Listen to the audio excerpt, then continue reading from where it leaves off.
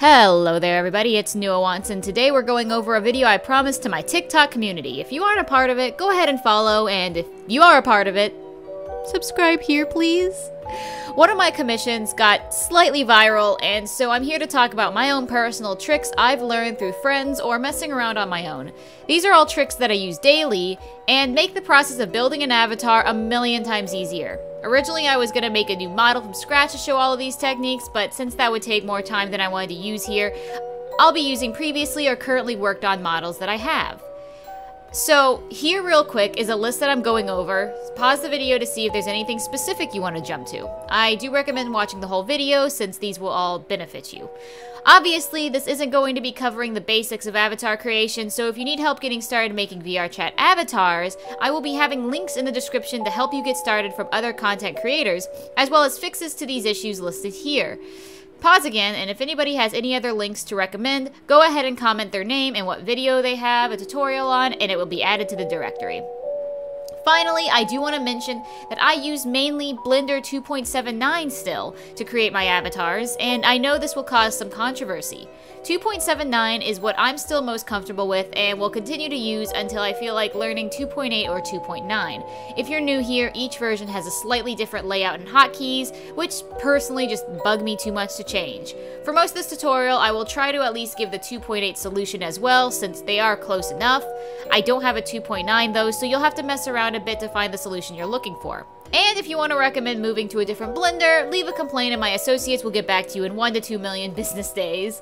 I prefer 2.79 for my model work and 2.8 for 3D building. I may be moving to 2.9 eventually because of a Blender node I want, but we'll see. This is going to be recorded a little bit differently if you couldn't already tell, because I already made the video. I am just going to watch over it and make commentary live, so you will see the video at the same time as me. I hope that this becomes helpful. Honestly, I'm not very good at tutorials, I don't think, at least like this. I'm more talented, I guess, at live questions, so if I get enough feedback from it and you all want like a live stream where you can just ask questions, go ahead. As per usual, I am not a professional. This is all stuff, like I said, learned from myself or my friends, so some of it may not be the best solution to a problem. And if you know a better one, go ahead and leave it in the comments. Politely.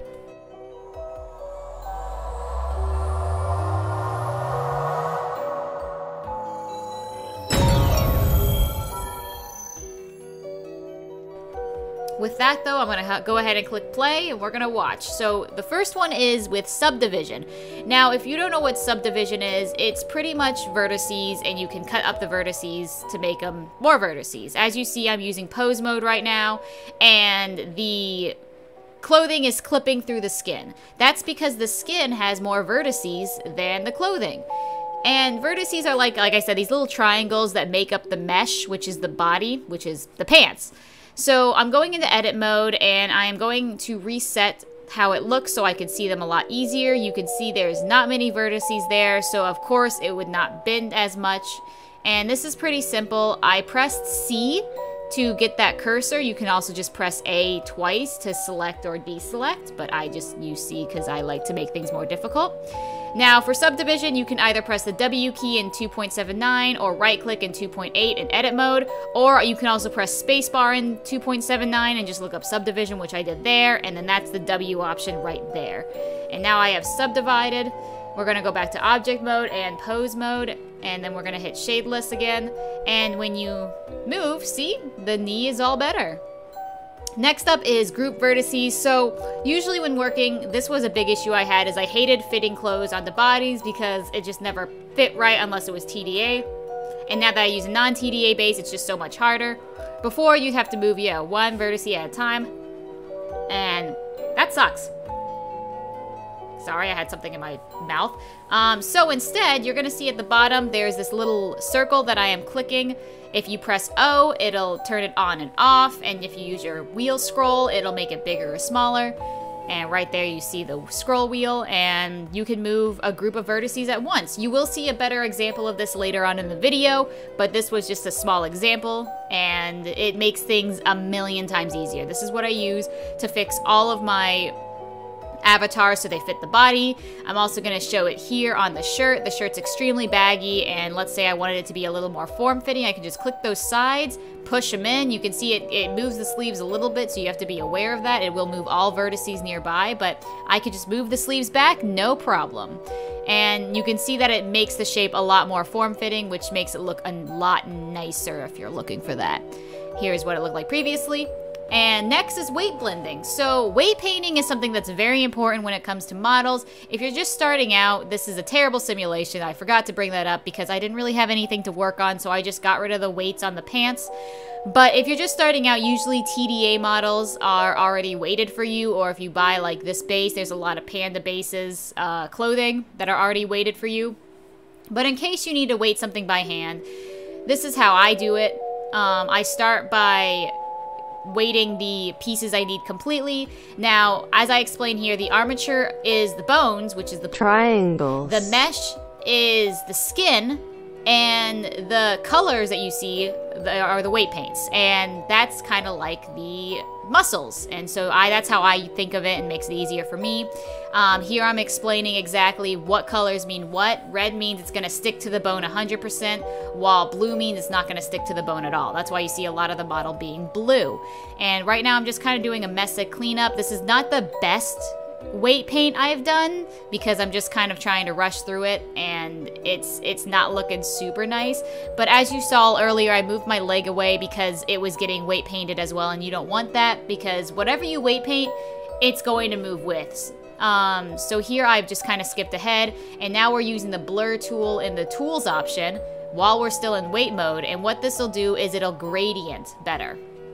So it makes things a smoother transition, because if you have both sides on red, they're both going to be stuck 100%, and they're both going to be very jagged. And so I'm doing a little bit of weight paint, and you can see they're still clipping. Well, this is also what makes blur tool really easy, is I'm going to move that up so it's easier to grab, go back into weight mode, and I am going to use the blur tool once again to kind of just go through and figure out what I need to use. You can also use darken and lighten, which do the same thing, except only darkens or only lightens, which means it only takes away and only adds. Blur both adds and takes away at the same time. And I know I'm going a little fast, I'm sorry, but here I used a darken to get that to match a little bit, and then we're going to use blur to kind of smooth it out, make it look a little more natural, and just keep on going. I should have sped this up a little bit more, but hopefully through this you can see where I am. On the left side it says tools, there's cats plugin, which if you haven't once again worked with avatars before, you shouldn't be watching this video first. You should be watching a tutorial on how to work with cats and stuff, because none of this will make sense. But next we have transfer weights. So let's say you don't want to weight paint by hand and the outfit is just completely off. And this is where I'm going to show you a bit more in detail how I use the vertice movement. You can scale. I used to just scale outwards and then move by hand. But here I am actually using my previous technique, which as you can see makes things a lot more accurate and a lot easier to work with. It's a lifesaver, and I will tell everyone to do this because it's much more easier. You can see that I'm even being able to go into like this difficult details, but this is an important part I wanted to bring up is right here. Usually pants, especially because this was a TDA pant, they are very low poly, and so you're gonna need to kind of finagle and subdivide up in this area. So this is kind of using the techniques we've learned so far to make avatars fit. Because when you subdivide, there's more to work around with. So this is a better way to kind of explain subdivision and using the O button to move things. But now that I've got that all fit in, I am going to transfer weights. So I'm gonna have to go really fast, but pretty much how this is gonna work is I'm gonna connect the body and then connect the pants to the body so that they are on the same armature. Delete the old armature, separate by materials so I can have that separate again. And you can see here that the weight paint is clipping through. You can't see it very well, but it's clipping, I promise. See, there it is. That's a better shot. So what I have to do is, as I said, you're going to have to separate by materials, and then you're going to need to click on the skin first, or whatever weight paint you want. The skin has the perfect weight paints that I want to copy. So I click on I click on the, I also subdivide because, you know, it's better to, the more subdivision vertices you have, the more you can weight paint, because that's how weights are based. They're based off of vertices. But anyway, you right click skin, then shift right click the body, and then you go into where it said edit mode. It says edit mode now. It's going to go back to object mode as soon as I finish being way too perfectionist. So click, right click, go to weight paint, click on that, go to weights at the bottom left, go up to transfer weights, and then scroll down to source layer by name. And that is it. That is all you have to do. Go back to object mode, you can go to pose mode, and you can see now that there is, well, you can't see. That's how you do it in 2.8. But there is no clipping. I promise you. There you go. There you go. Now you get to see. No clipping. Amazing. Beautiful. Mwah, love it. All right. What's next? Okay. Apparently we're not done. Okay. There we go. All right. So next is mesh discolor. This was an issue I had for the longest time. I didn't know how to fix it, but here we go. We added some nice glasses on her, and I want to add it to the body. So we do as usual. You know, we just add it, click on the oh, it turned orange or brown. How'd that happen? Well, you know what? It's fine. Let's click on the body and then click on the mesh that we want to add. Nobody says to do that. I wonder why. Oh, look. Now it's not connected to the right armature. So what happens is we just kind of turn the body and it, oh, that's not good. All right, so we need to undo all that real quick because that's not what's supposed to happen. We need to use the mesh we want to add first. Now, here's the problem. In UV maps, I have it named differently. The glasses are called UV maps, while the other one was called UV map. Because they have different names, when I add the glasses, it overrides the UVs, which makes it get rid of the UVs. Pretty simple. So by changing it to the same thing, I can now attach it correctly and it's working perfectly fine. Next up is the easy toggle system. I hope this is all going not too fast, but toggle system, we've already added these glasses. They look great. They aren't weight painted though, so we're just gonna weight paint that real quick. Connected to the head because that's where it needs to go. Go to draw, 100%, done. All right, so what we need to do is we need to separate by materials again. And now that everything's separated, we need to connect the materials that we want to be toggleable, and we hide it using H. And that means it's still here, it's not deleted, but it's hidden. Now that it's hidden, I can connect all the body pieces together to make them one mesh again. So now we have two meshes, the glasses and the body. And they're still connected to the armature, but they are able to be separated so they can be toggled. This is not the most optimized way. You will automatically be hit as a medium, as I state right here, but the important thing as well is that there is another way to do it that we will go over later.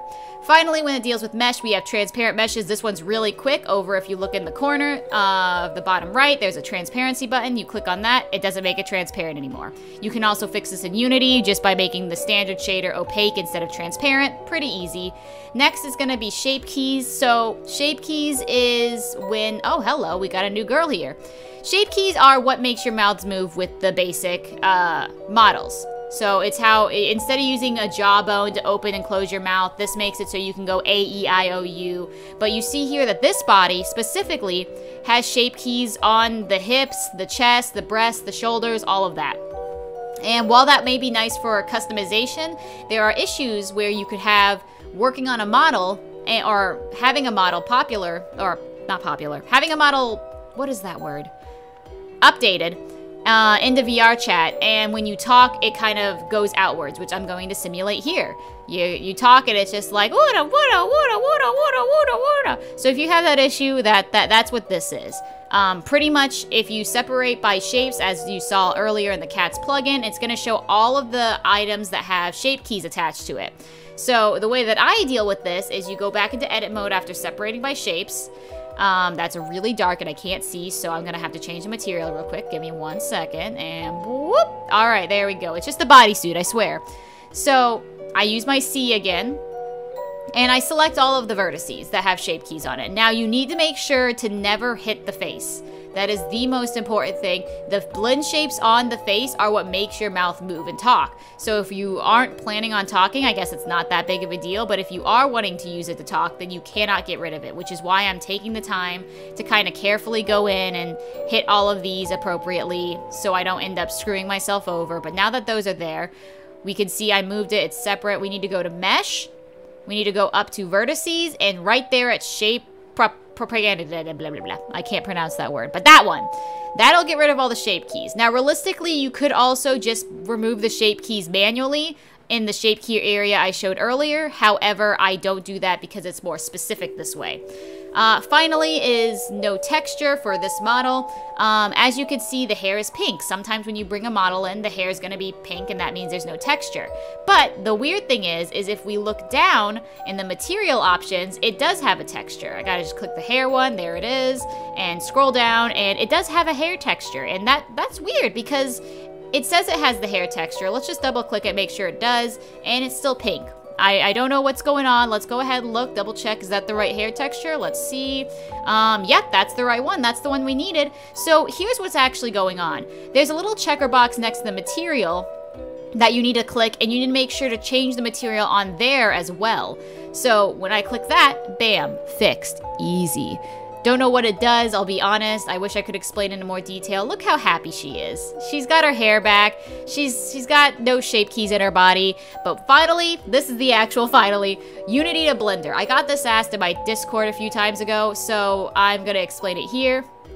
Say hello to Laypip, everybody. I'm sure he's happy to see y'all. Oh, what's he doing? What's he doing? Oh, here he comes. He's waving. Anyway, so what you need to do is Unity models have an FBX, which you're going to see I'm messing with right now. Say goodbye to her. She hasn't been here a while, so let's get rid of her anyways. But when we go back to the Unity file, you're going to see those 4 things in the bottom. Those are FBXs of my model. So the first way is you go in Show by Explorer, right-click the FBX, and then copy-paste, remember the name, and then go into Cats plugin, import model, and up there, just paste the location, find the name again, there it is, and then double click it, and it'll pop right in. There it is. And just click Fix Model to get all that stuff all fixed up for you, and it'll just easy peasy lemon squeezy show the materials, and you're all ready to start working on it. Now there is a second way to do this, which is a way that I sometimes do but do not recommend, which I will be showing now. I will be going back into Unity, and I will be duplicating, because this is a model I used for a commission, so I'd rather not have it, you know, screw up. So I duplicated the FBX that I needed, and I'm going to pull it out into my desktop up in that top right corner. So now I have the model on my desktop. So when I go back into Unity or Blender, same thing, import model, go to my desktop, and there it is, easy, if you didn't want to do it that way. The problem with this, though, is because all of the textures are still in the previously made one, so in that Unity file, they aren't going to show up here. So if you do it this way, you're going to have to do what I just showed previously. Go into your materials, go to the textures, find the textures, and then sometimes you're going to have to go to the checkerboard next to it and then click on those textures. And it's a lot more work. There's all the original materials, and this is where they're taking the textures from. So you're going to have to go into that Explorer if you need it that way. But that is pretty much it. That is probably the fastest I've ever talked. I didn't realize how quick it went through all of this. I am so sorry. It probably would have been better if I just did it live. But the reason I didn't do it live was because I was concerned that I would not talk like, I'd go too fast, or I would not like talk accurately enough, because there are times where I do stumble on my words, and this didn't get to really let me have much time to stumble, but at the same time it also didn't give you guys much time to work with everything. So if I went too fast on something, let me know, message me, comment, and I will go into more depth on my TikTok, so I can go into more depth there. I can answer questions there. That's probably the best place right now to try and get information on how to world build or avatar build from me. So if you do have any questions, I recommend follow my TikTok. It's up on the screen right now. And have a great day. As per usual, drink your water, eat your broccoli, and be fantastic. I'll see y'all in the next video.